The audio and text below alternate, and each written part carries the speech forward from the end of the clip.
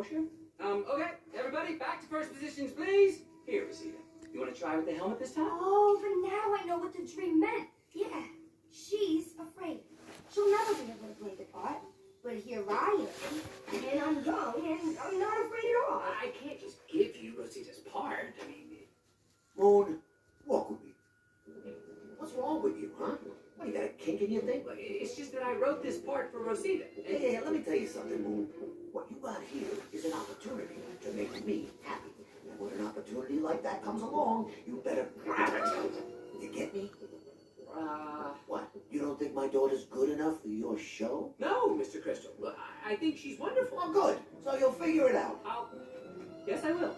Daddy, I'm hungry for French toast. Jerry, get us some French toast. And by the way, I like the set. That whole rings moving around thing. Creative, quirky. I like it. Bye, Daddy. Okay, let's have Portia measured for a costume right away. Yes, right away, people. Would you just get that French toast, Jerry?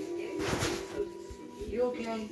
A little shaky, but I'm okay. Yeah, you know, look, maybe this is for the best, huh?